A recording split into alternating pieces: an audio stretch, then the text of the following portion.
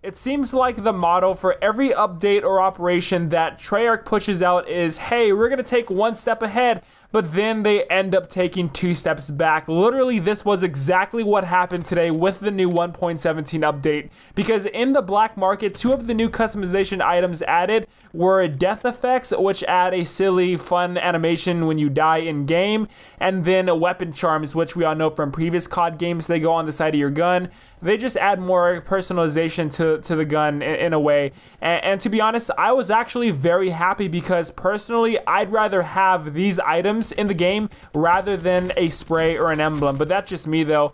But what Treyarch failed to mention was that every single weapon in the game is gonna have the same exact death effect or the same exact weapon charm, which are unlockable through the black market. So you can unlock the same exact weapon charm or the same death effect 30 plus times, which is the number of weapons in Black Ops 4 currently. This new system absolutely just fucks over the black market in the game. The loot pool has been even more diluted because, like I said, you have to unlock one of these weapon charms or death effects for every single gun in the game. It's honestly super pathetic. I've seen people who have saved up hundreds of supply drops, literally spent days of in-game time to grind for this operation to unlock a good majority of the items. You know, maybe not everything for sure, but definitely if you have over 400 or 500 reserve crates saved up, you should at least unlock a decent part of the new items in the new operation.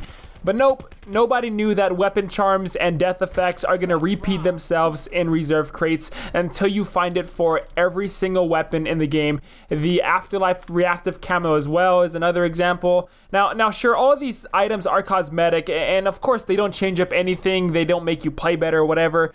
But you also got to remember that if you were not able to unlock the SWAT, the Daemon, the Switchblade, the Rampage shotgun, or any of the new weapons because you bought the game late or just couldn't complete tiers, well, sadly, the only way to unlock these weapons are by opening them up in reserve drops. Go ahead, spend your hours, probably even days of in-game time to try and get these weapons, or just drop money on COD points. There's almost, if not a 0% chance for a player like me who unfortunately is not able to play and grind the game for 12 plus hours a day to unlock everything in reserve crates. It's just not happening. School and work take precedence over gaming in my life now. That's just what it's come to.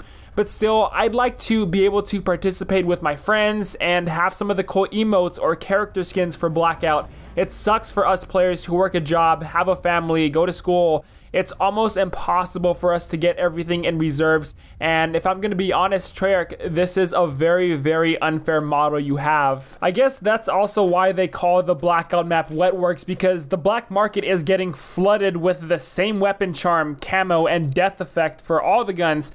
I feel that all of these items should not have to be applied to all the weapons. Definitely they should apply to the entire class of weapons like SMGs, ARs, snipers, etc. Also, you get one item in reserves. I'd understand it if it were 4 or even 3, but there's only 1, and you have to wait 2 more times to get a non-duplicate item. It frustrates me to hell knowing that no matter how hard I try and make ends meet, which are basically balancing my time in game with other personal life stuff, that I'll never be able to get everything. I already stay up until 1 and 2 a.m. in the morning playing your game, trying to get everything. It's just super frustrating. I feel even worse for the zombies players because they still to this day cannot unlock tiers by playing zombies. They have to go on regular multiplayer or Blackout for that. It sucks too because I really do like some of the new updates to Blackout, like the little things such as gesturing in the pregame lobby, the Blackout storyline or lore. Spectre is also pretty damn fun. Even for, like I said, the weapon charms and death effects, I was very excited for those to come in reserves. Again, there's just a lot to be excited for with this update, but instead of continuing pushing forward, the game has taken yet another step back. And Treyarch, you have to pay attention to little things like this as well with your game, because it's just not fair, and it makes more people upset, if anything, than excited for your new update as a whole, because this just put a sour taste in my mouth, to be honest. And you guys know how I feel with Black Ops 4. I've made countless videos on some of the shady stuff that's been done over at Treyarch with the black market and other stuff. It just sucks because after all the complaints the community has given the developers and Activision, they still find new ways to fuck the players over.